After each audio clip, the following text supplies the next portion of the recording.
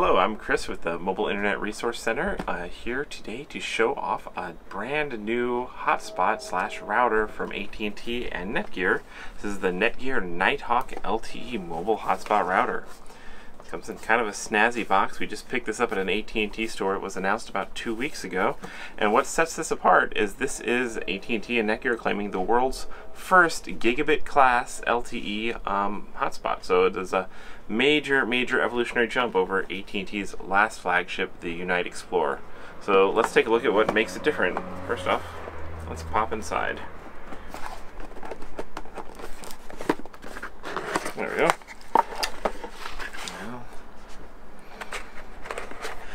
The key thing that makes this different is it actually has an Ethernet port. This will let you hook up to your home router or your mobile router and share the signal better than it can do on its own, and potentially even hook this up into an Ethernet switch. We'll see how well that works when we test it out. Other things this has, it has a USB-C port here on the bottom. That is its charging and tethering port, so USB-C is still kind of rare. And then it has a regular USB plug-in port, a USB-A port, that you can then use this as a giant battery bank to charge other devices. And then you think these might be little stand-up feet underneath, but no, these are actually one of the most important features: antenna ports.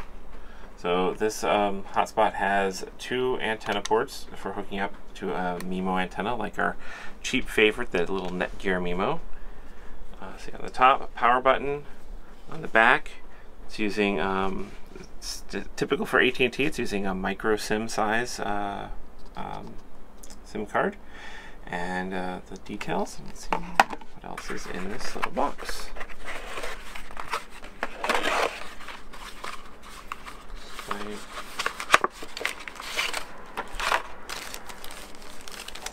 Do the back cover here. Let's get started guide. There. And then inside something else we have here, the battery. Sealed.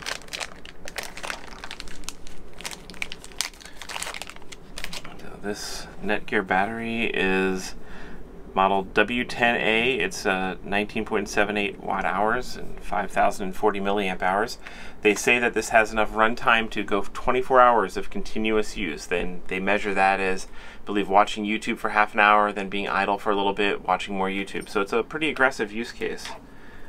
Battery snaps in here. Back cover goes on here. And let's see what else we got. We have the charger. This is puts out USB, but this is actually compatible with the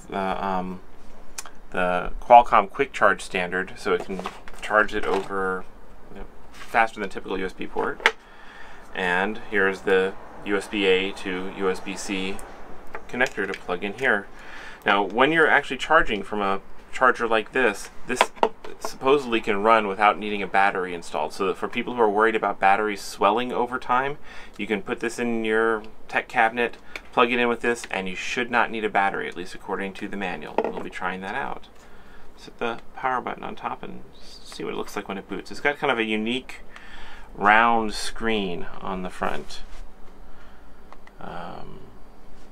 So the things that make this unique is that primarily comes down to the modem that is inside of it. So the modem in here, the old Unite Explorer, is a Cat9 LTE modem capable of max theoretical speeds of 450 megabits per second down and 50 megabits per second up. So crazy faster than you'll ever need.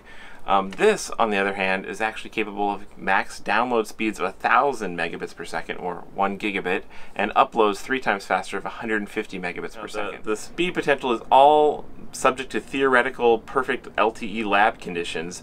You'll never see that in real life, but this has more headroom to milk out better performance as AT&T proceeds to upgrade their backbone network. So this has more future life, delivering faster speeds over time. Now this also, it's very similar spec-wise as far as what LTE bands are supported. This one supports LTE bands 1, 2, 3, 4, 5, 7, 12, 17, 29, 30, and 66. So every LTE band AT&T currently has, And it's the same bands that this supports, except this also supports band 66, which is a new band that AT&T is just starting to roll out. Now, other things that really kind of set this apart, it supports dual band Wi-Fi. It's got 802.11 AC and 2.4 and 5 gigahertz.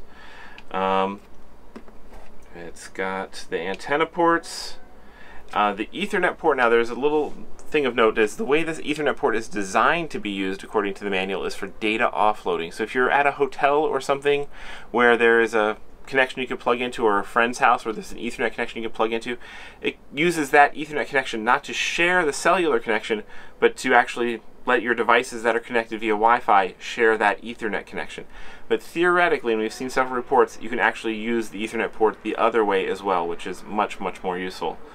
AT&T's marketing around this is they're saying this is the first, quote, 5G evolution is how they're saying it, hotspot. And some people are getting excited like, hey, this is 5G, this is the step to the next generation.